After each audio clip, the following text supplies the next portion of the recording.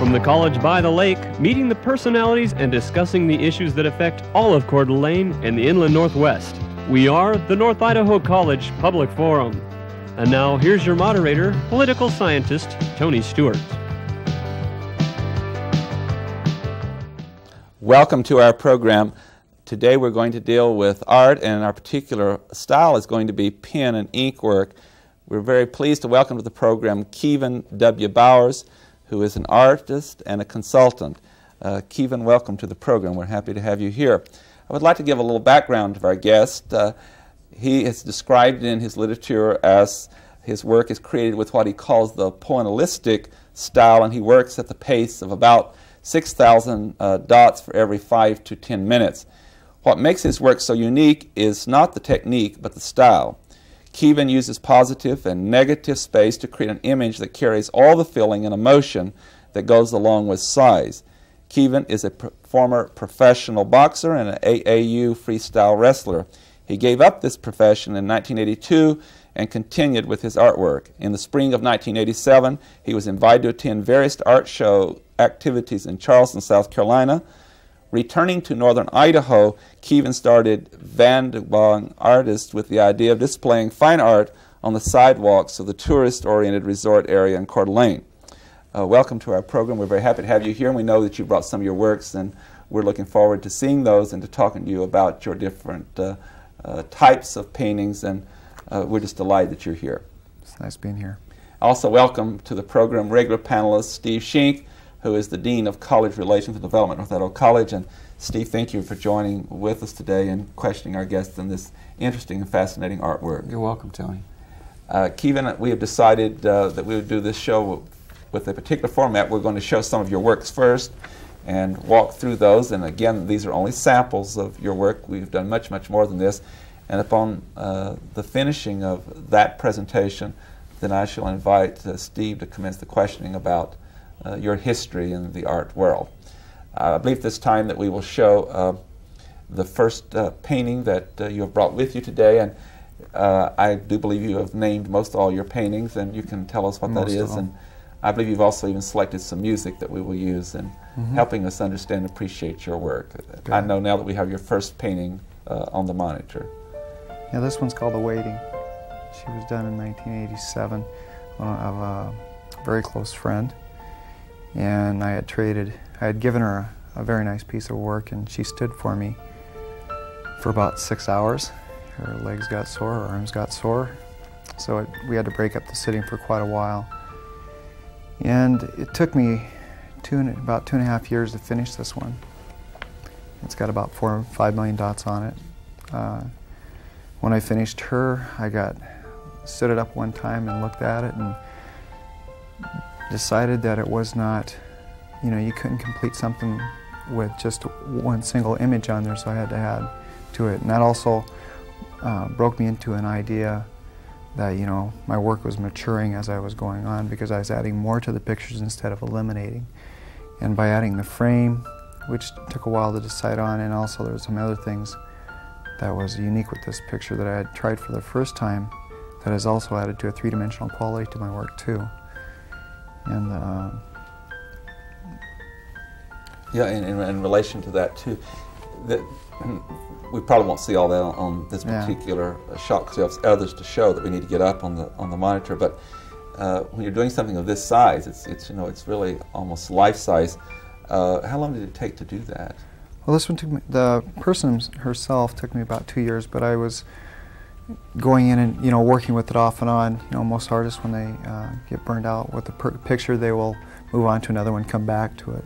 So the picture becomes refreshed in his mind again, and I'll continue to go back. So some artists, don't they will do only one work till they finish, but others will work on more than one thing at a time. So I hear you saying that you move back and forth between I usually have anywhere between 2 and 4 pictures going at any one time. And usually an extremely large one, which I'm working on right now, and then usually some small ones, which I can finish, real quick. We're going to ask them to give us your second painting that you brought with us today, and let you describe what that particular one is. I had been studying a lot on Georgia O'Keeffe's work, and I never really paid attention to her work until I was working with a gallery in here in Coeur d'Alene. and a very fine artist, Shirley Arntz, got shown me that you can expand rather than on your work, rather than just, you know, keeping to one subject matter. And so I got the idea of using buffalo skulls and, you know, cow skulls, and I found it intriguing what O'Keeffe did with them, rather than showing it as a sign of death, more of a sign of life. And so I did a major search and was able to find quite a bit of them. I found some through down in southern Idaho. Keevan, what do you call this particular piece? This is living in the Big Sky country. You and I had a discussion prior to the show, which is always very, very helpful. And you indicated that a lot of artists in this particular part of the United States do a lot of Western work, and here is an example of your Western work. And a lot of people are looking for that particular style, but you also do a lot of things that's certainly not Western, and that appeals to a different kind of audience, doesn't it?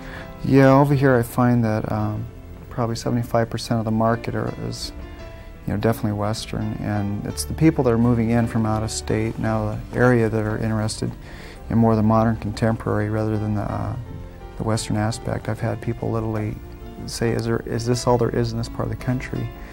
And then I show my work and they know there's not. But there are quite a few other artists in here in this part of the country doing some different things rather than, rather than deer, duck, and elk.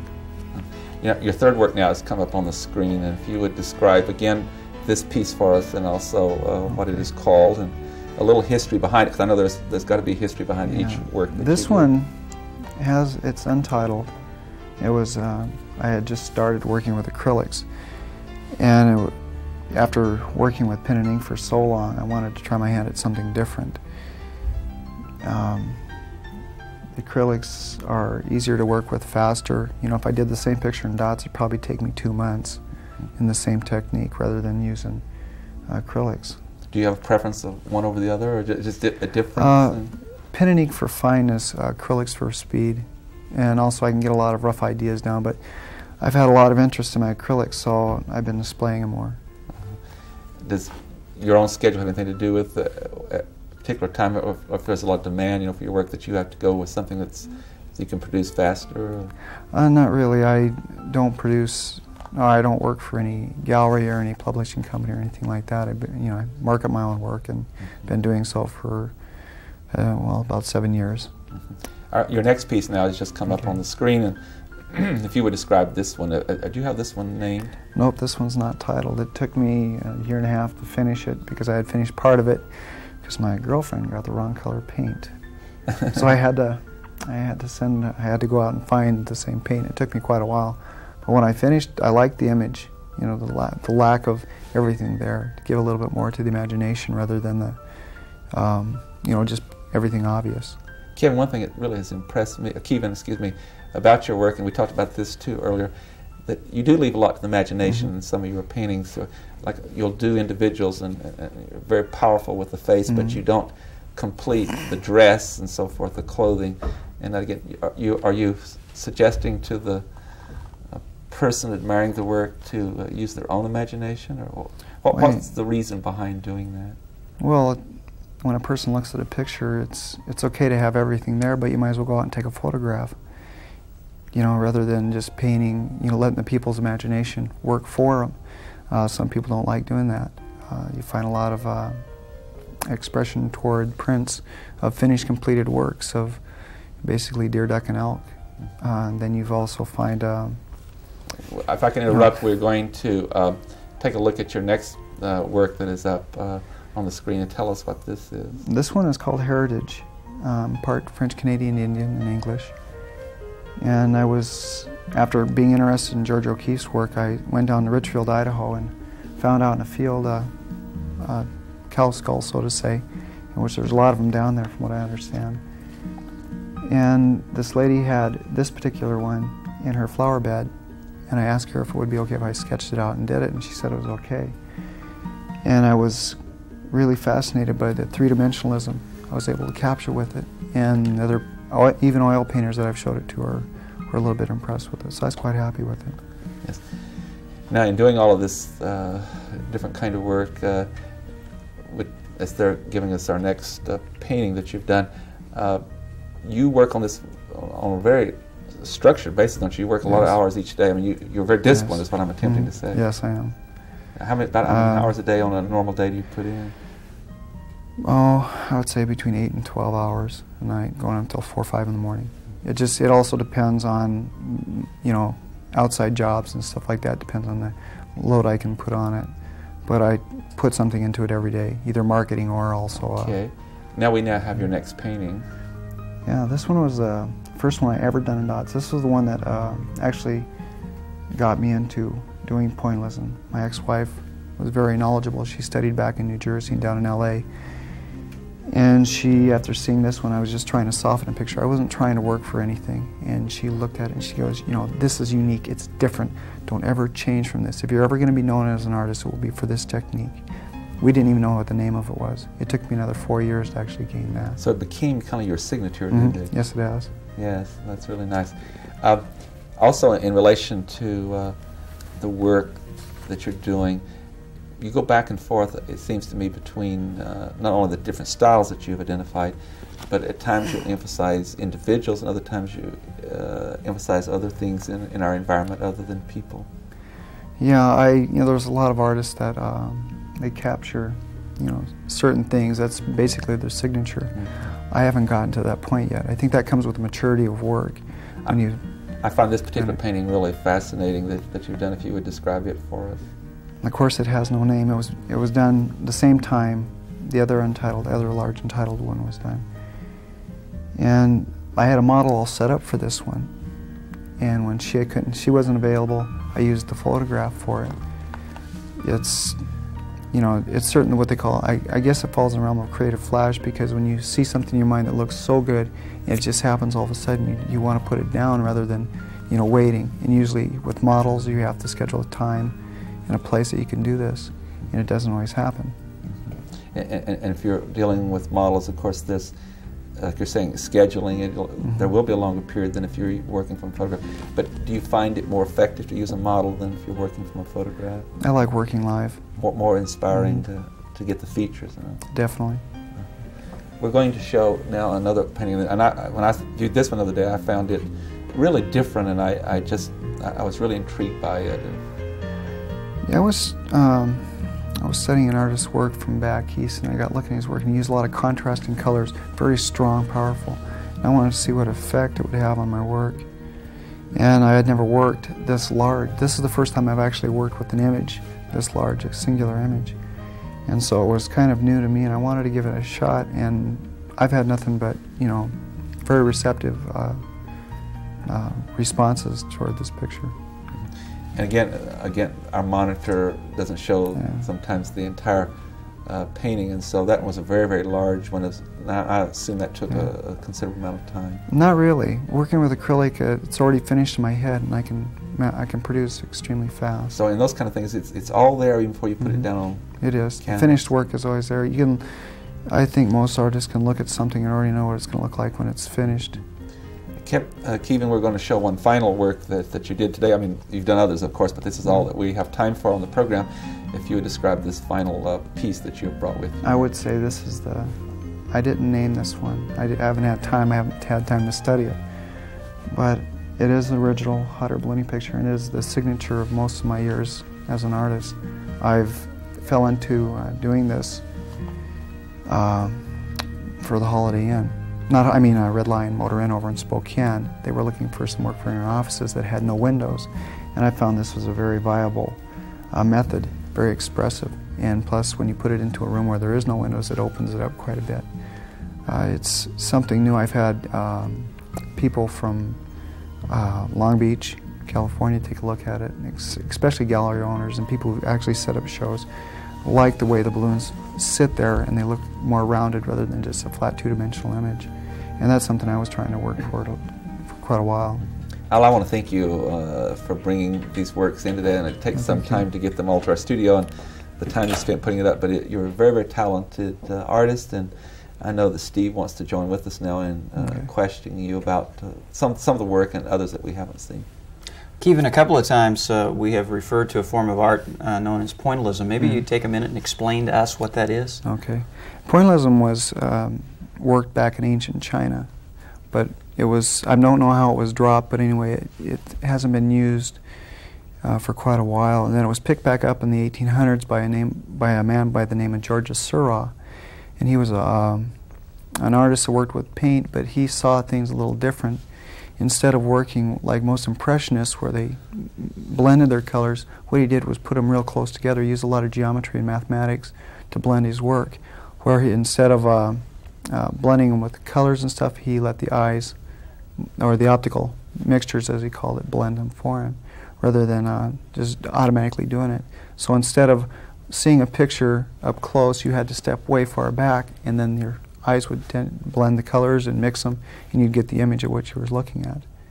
Now, how does the work we've just been seeing, how does that compare to the pointillism you were just describing? Pointillism, as I've described, is more of a technique rather than a style. Seurat was a neo-impressionist. He was the father of post-impressionism, and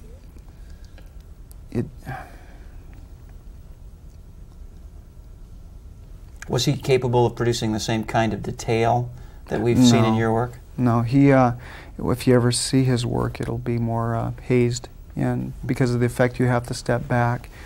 And I don't know. I think today he would be doing it the way I'm doing it, I suppose, because it is a lot faster. He can gain his technique a lot better. And Impressionism per se is still alive, but it's not. I don't think it's used as much. I haven't seen it as much out there as it used to be. Well, let's talk a little bit about your background now, if we can. Tell us about yourself, where you're from, and whether or not you've studied formally. And I'm particularly interested in knowing how you moved from boxing to art. Well, I'm originally from Havre, Montana. I was raised in Post Falls, where I studied all the normal things kids study, including drawing all over desks, where the teacher would meet me at the front door with a bottle of Windex and paper towels. And all through high school, junior high, I always sketched a lot, and I was also very active in sports. And when I got out of high school, I joined the service, got married, that type thing. And my ex-wife was very intuitive as toward athletic ability and stuff like that. She used to help train me when I was in boxing. She was also very intuitive as toward the artist in me. And people see things further sometimes than what you would do. And she saw, I think, a lot more in me than I did at that time, because I had completely put it away. I hadn't picked up a pencil or anything. And my main response to her was, you know how much this is going to cost? It's not exactly the most inexpensive hobby. And she goes, well, you're driving me crazy. Do this, please, save me some time. So I did. I picked it up, and the whole time I was going along, she would make a comment here, a comment there, well, I kind of like this if you did it this way, or kind of like that if you did it that way. And so by listening to those, I would say they're gentle comments. They weren't, do this or do that. I was able to adjust my way of thinking down to what I'm doing.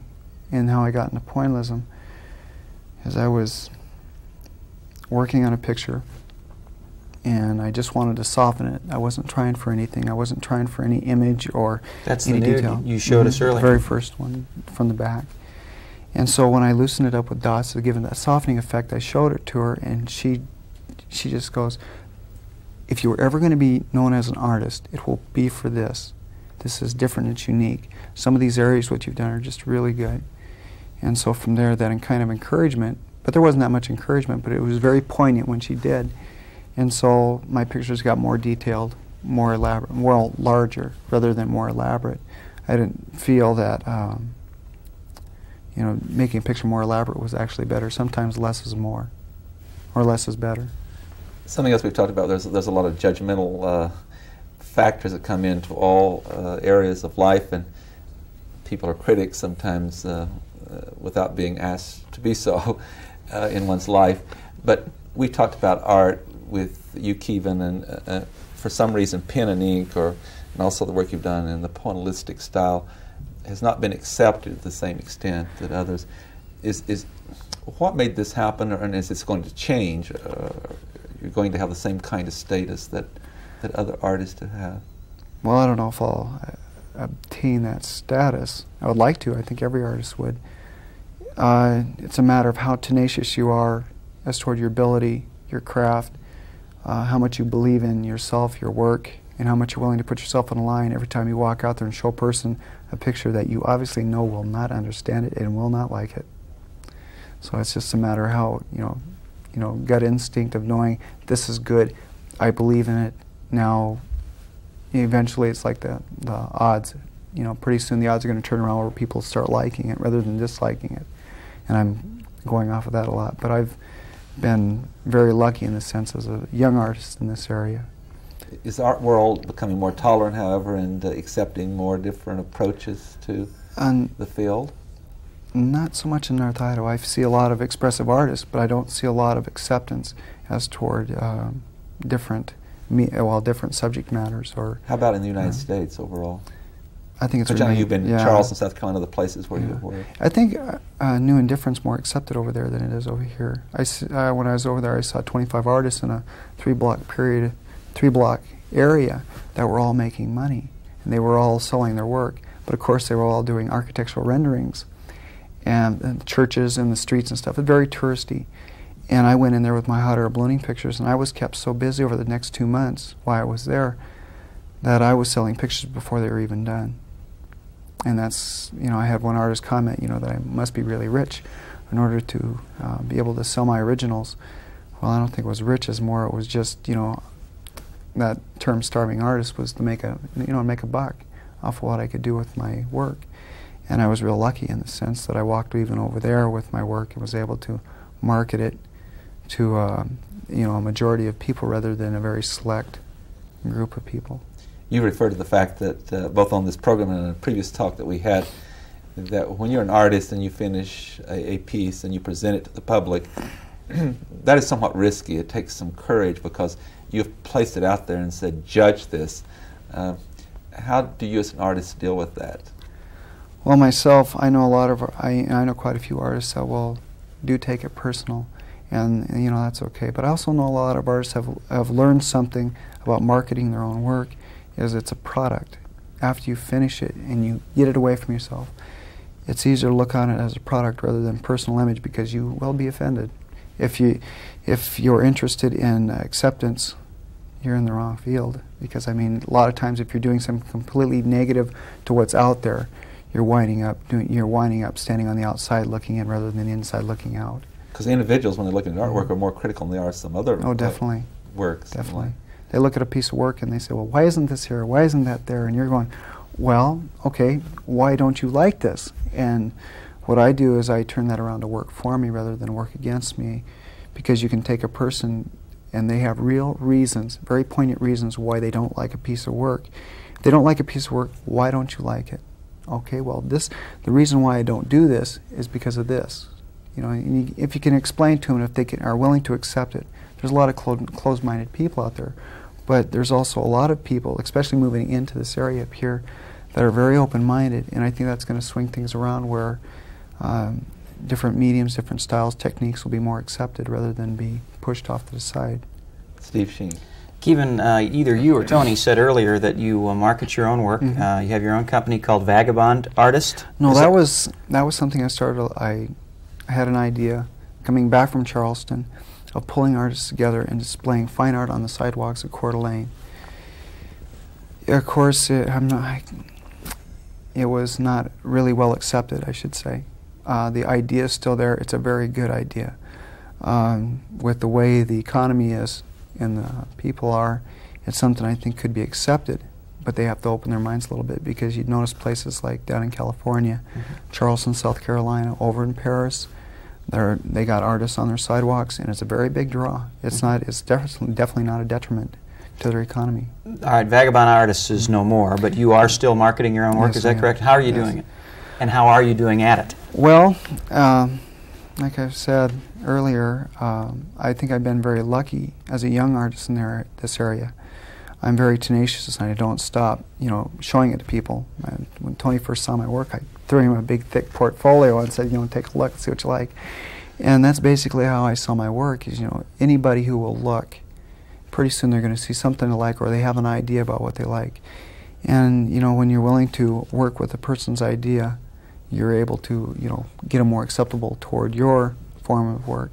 And then people are already, if they already see something they like, that makes it easier, because then you don't have to you know, you don't have to produce something specifically for that person. Is this the, and this is a tough question obviously, but is this the right place for you to be? You mentioned other places you've been where selling on the sidewalk was a lucrative business for you. Are you swimming upstream here in North Idaho, or? Oh yeah. Well, no, in some ways yes, in other ways no. I see in the future things turning around where things are going to be more accepted, and anybody who starts in this area will be synonymous with it, and they'll grow with it and become mature with it, and you will think of an artist, or you will think of an area, and you will think of, well, I bought this work here. It's kind of like what Georgia O'Keeffe was to Taos, not saying that I would ever become anything like her, but in the sense that, you know, new and different will stand out eventually. It's just a matter of time and effort, and the amount of effort you want to put into it, and the drive you have to go behind it. Your ex-wife told you that this was it for you. This was the style, and if you were going to make it as an artist, you'd make it this way. Are you through experimenting? Is this? Oh no, I'm never. I don't think you should ever be through experimenting on anything. If you're an artist, I mean, what's the one gift you have? You have the creative force in you. You have to express it, and when you express it, you know, it's going to come out in different forms. Something today may be completely changed tomorrow. You may look at a lot of different things, and even with my work, it's changed over the past 7 years. Hopefully, it'll continue to change till, you know, the day I'm no longer here. Kevin, I talked to you about this before we had this program, and I've talked to a number of other artists, and some artists tell me that when they do painting and they bring them forth, they feel so good because it was what they were, and that's all that, since they're personally satisfied, that's all that matters. But to others, they feel this real need, the message they have in a painting, that the public really understands it and interprets it properly. Do you belong to either one of those particular schools of thought, and what you want to happen to your work? Well, I don't know if I belong to any particular school. All I know is that because of what we were given as artists, I think we have a right and responsibility to give it back. The judgment against artists per se as not being responsible individuals, or, you know, sort of say eating bread and cheese, you know, kind of living a high life a little bit. It's a lot of work. I mean, when you get right down to it, you know, I mean, there's no, I don't know. It's not it's not something that you can. You have your center, and you understand what you're doing, whether those do or not. Another thing that must be also important to understand is that a lot of artists appreciate even after their life, so that's another thing that one is seen from history. Yeah. I wish we could continue this, but we have to wrap up the program. Again, Kevin Bowers, thank you for being with us. Well, thank you. We congratulate you on your work, and Steve, thank you for your outstanding questions. Ladies and gentlemen, please be with us again next week at the same time, and we will discuss an important subject. Until then, please have a good week. I am Tony Stewart.